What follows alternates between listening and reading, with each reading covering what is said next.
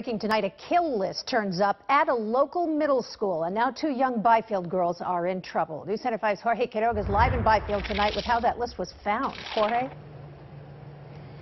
And Heather, those 2 7th grade girls will now be out of school through the end of classes next Tuesday, even though they insist the hit list found here was just a joke.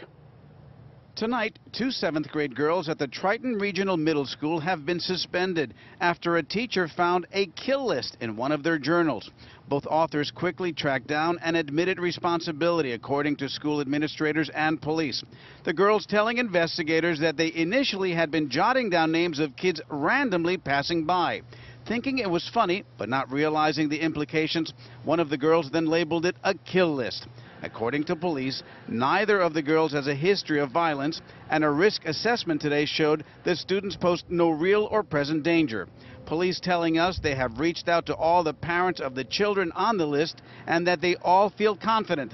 As a precaution, the school community at large has also been informed. The 2 girls suspended but facing no criminal charges. Police here convinced they posed no threat and not intended to hurt anyone. Live in Byfield, Jorge Quiroga, WCVB News Center 5.